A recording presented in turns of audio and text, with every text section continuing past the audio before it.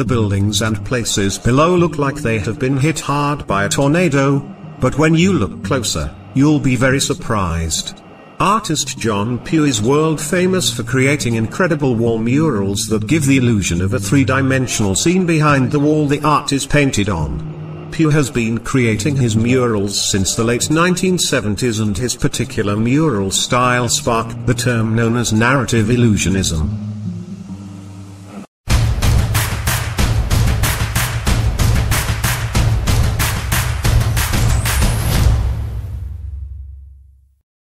Wow, this looks like an explosion happened and like the columns are holding up the ceiling. Did a wrecking ball go through this building? It would be interesting to see what the entire building looks like, since the art definitely gets your attention. Wait, so that cat isn't real? John Pugh definitely has a talent, and it's great to see that he's using it and also sharing it with the public. This would definitely catch you off guard if you weren't paying attention to your surroundings.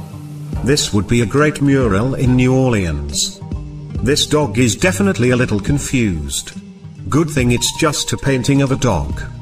The shadows and everything really make this look incredibly real. The wall is just peeling apart. I thought this was a real reflection on this building. But then I saw this picture, and I realized that it was a painting.